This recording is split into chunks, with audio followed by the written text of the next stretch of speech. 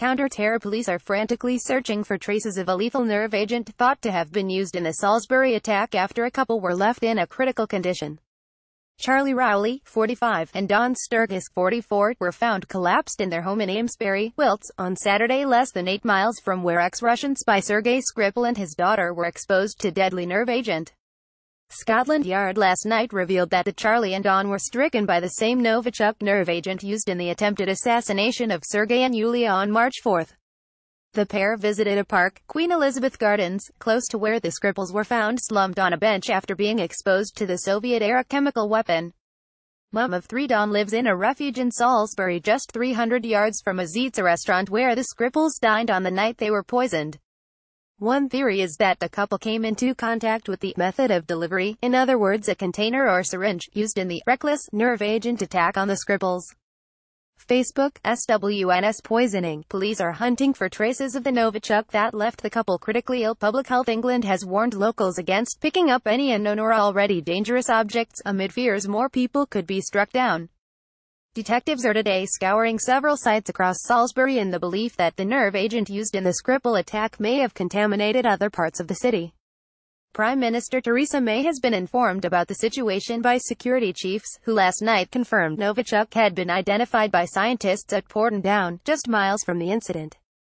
Authorities do not believe there was a second attack, rather, the couple were accidentally exposed to the nerve agent through something they came into contact with, a government source said. The authorities, have never been able to ascertain the item used to deposit the Novichok, and it's possible the pair have come into contact with that item, the source said.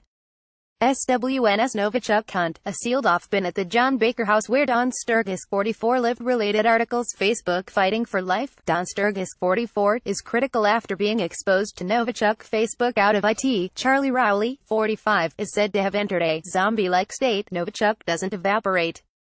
It exists forever. Government source. Wiltshire Police confirmed that Don was rushed to hospital at around 11 a.m. on Saturday after falling ill and struggling to breathe. Rowley, a registered heroin addict, later entered a zombie-like state and was drooling before he too was taken to hospital by paramedics, according to his friend. The pair are believed to have visited several locations in Amesbury and Salisbury during the day, all of which have been sealed off by police. Police are trying to retrace their steps in the hope that they'll find the source of the nerve agent, a discovery that could crack the Skripal investigation wide open. The perpetrator of the Skripal attack, blamed on Russia by Mrs. May, has never been caught and the names of suspects have never released by police. SWNS contamination. Officials in hazmat suits investigating the poisoning of Sergei Skripal cleanup operation to decontaminate the sites involved in the Skripal poisoning were given the all-clear by authorities in the wake of the attack. But now, serious questions are being raised about the effort to eradicate all trace of Novichok from Salisbury, which is reported to have cost millions to date. There are fears at least one other area in Salisbury city centre was contaminated with the nerve agent but had not previously been identified. Novichok doesn't evaporate. It exists forever, a government source said. Incineration is the most effective method. But they are not going to burn Salisbury down. Don Sturgis has died and her partner Charlie Rowley is still fighting for his life in hospital after being poisoned close to where an ex-Russian spy was struck down with the Novichok nerve agent. Facebook. Don Sturgis came into contact with the same poison used in the Skripal assassination attempt. SWNS probe. Police at the John Baker house where Don Sturgis, 44, lived. Downing Street confirmed Home Secretary Sajid Javid will chair a meeting of the Cobra Emergency Committee on Thursday. Speaking to reporters from New Scotland Yard, Metropolitan Police Assistant Commissioner Neil Bosu said police were investigating links between the two poisonings.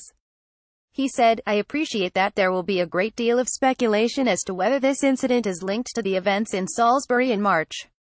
I would add that the complex investigation into the attempted murders of Yulia and Sergei remains ongoing and detectives continue to sift through and assess all the available evidence and are following every possible lead to identify those responsible for what remains a reckless and barbaric criminal act.